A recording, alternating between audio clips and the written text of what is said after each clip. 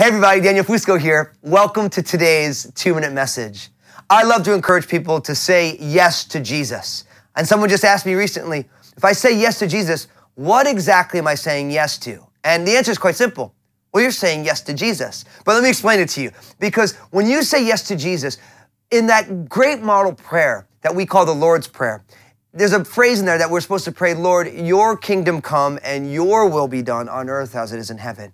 But when we ask for God's kingdom and God's will to be done, we're also saying, God, I want my kingdom and my will to go. I'm choosing to replace what I want with, God, what you want. And so when you say yes to Jesus, really what you're doing is you're saying, Jesus, I'm going to put your purposes and your plans ahead of my own purposes and my own plans. Now, I know that might seem terrifying because you're like, well, if I don't look out for number one, who's going to?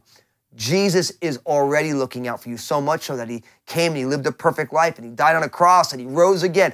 Everything God has done is for your benefit. And so when you put the purposes and plans of Jesus, his heart, his desires before your own, not only will all the things you ever dreamed and hoped for come to pass, not in the way you think it will, but you will live a life full of substance and fulfillment and a tremendous joy, but it won't be all about you. Your pride goes away and then the purposes and plans of God come to fruition. So listen, say yes to Jesus today. What I want you to do in the comments, I want you to write a couple areas. This is where I'm saying yes to Jesus. I'm going to do this thing. And we want to be able to celebrate as each one of us follows Jesus, because that's what this life is all about, following Jesus. God bless you guys.